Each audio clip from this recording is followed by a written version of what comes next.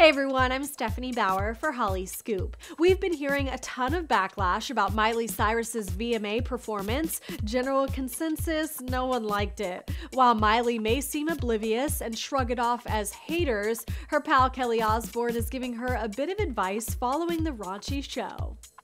Kelly says exactly what everyone is thinking, and this goes way back before the performance. Miley has an annoying habit of sticking her tongue out to the left side of her mouth.